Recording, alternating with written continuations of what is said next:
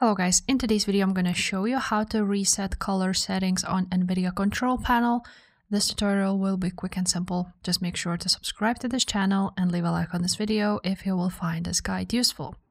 Now, you want to click the right click of your mouse on your desktop and click show more options and then open up Nvidia control panel, just like so. After it will open up, you will see here display and adjust desktop color settings. Now you're going to select the display you would like to change. So you're going to select your monitor.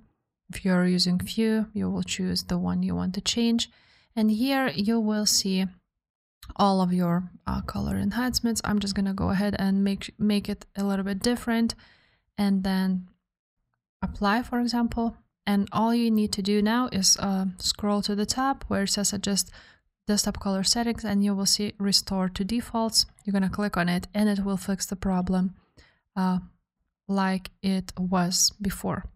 So that's pretty much it. After that, you just click apply and that's it. If this video was helpful, make sure to subscribe and I will see you next time. Bye.